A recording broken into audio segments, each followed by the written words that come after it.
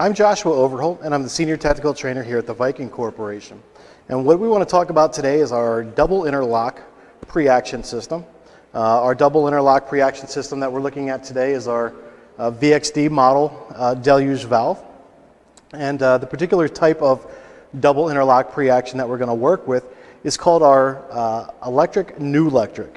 Now, Pneu-lectric is kind of a play on words with pneumatic and electric.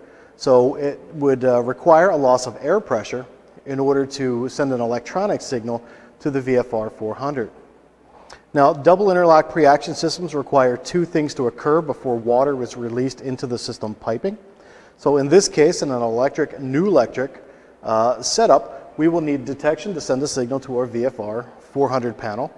And our VFR 400 release panel is going to sit on that signal basically and wait for a second signal to occur. Now, when it receives that second signal will then trigger the VFR 400 release panel to open the normally closed solenoid that's located here on the prime line trim. And that normally closed solenoid is currently holding back the prime water that holds the valve in the closed position. So when the VFR 400 sends its signal over to this valve, it's going to power it or energize it, and it's going to take it to the open position or the open state, and that prime water pressure that's holding the valve closed is going to be sent to drain.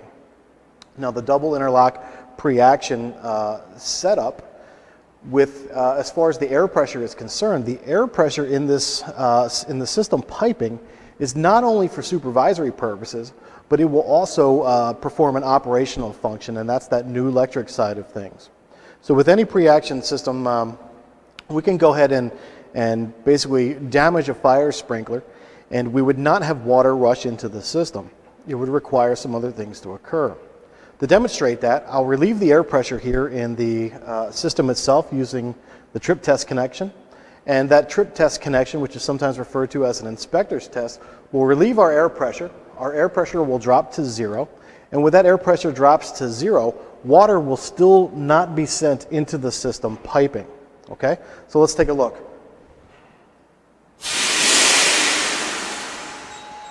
With our air pressure now at 0, water has not entered into the system piping. But with that loss of air pressure, we have a signal over here in the VFR 400. And that VFR 400 signal is telling us that we have a low air pressure in our system. But again, water has not been sent into the piping network. So we're going to restore that air pressure. And then what we're going to do is we're going to trip it as if it was under a fire condition. We'll activate our detection first, and then once our detection activates, we'll then open the trip test connection to simulate a fire sprinkler activating in the protected area. And with that trip test connection in the open position, our air pressure will then begin to drop, and water pressure will be sent into the system piping. All right? So the first signal that we'll get when we do relieve that air pressure, and I'll do it nice and slow, is going to be our low air supervisory. And then as the air pressure continues to drop on our gauge, we'll get a low air alarm. And the low air alarm is going to be the second signal that the VFR 400 is waiting for to open the normally closed solenoid. All right, so let's take a look. Detection occurs first. And with our detection activated, we have our first signal sent to the VFR 400 release control panel. Now, the second signal that we're going to send is going to be our air pressure. Now, we're going to release the air pressure nice and slow. And what I'm going to do is close the air that's coming into the system so that you can see how this functions.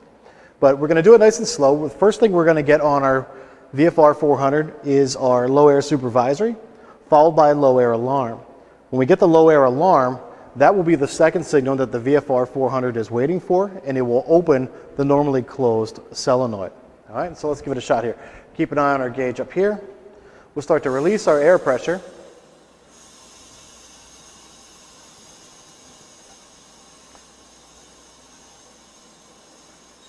There's our low air supervisory, and our low air alarm was right there. And now we have release of water into the system piping. So with the system trip, the first thing we're going to do is secure the system control valve. As we close the control valve, that will stop our water supply from going into the system piping. So we'll get our system control valve in a closed position. We'll open our flow test connection drain, and we'll also open our system main drain. Now the system is currently draining. We still hear water moving, and that's because we have the prime water valve still in the open position. So with a double interlock electric Pneu-lectric, in order to get the system reset and to get air pressure back onto our PS40 switch, which provided the second signal the VFR 400 needed, which was that low air alarm, we have to reestablish our air pressure first. So what we're going to do now is we're going to close our system main drain. We're going to close our trip test connection, and we're going to get our air supply back on. With our air supply back on, we're going to reestablish our air pressure in the system itself. Now when the air pressure is reestablished here, we're going to hit the reset button on the VFR 400. When we reset the VFR 400, it's going to clear the low air supervisory and the low air alarm, as well as it'll clear the detection alarm. Now when the detection alarm clears, it will also close this solenoid. Now this solenoid is currently powered in the open position, but we want to get it back to its normally closed state. Now when we do close this, because the prime water valve is open, our prime water will reestablish. So with our air pressure back up where we need it to be, we're going to hit the reset button.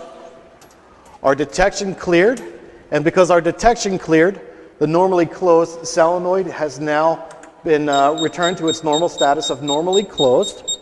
We still have a supervisory signal because we have the system control valve in the closed position, so we'll silence that. But what we're going to do now is take our flow test connection in the back and partially close it. We'll open our system control valve.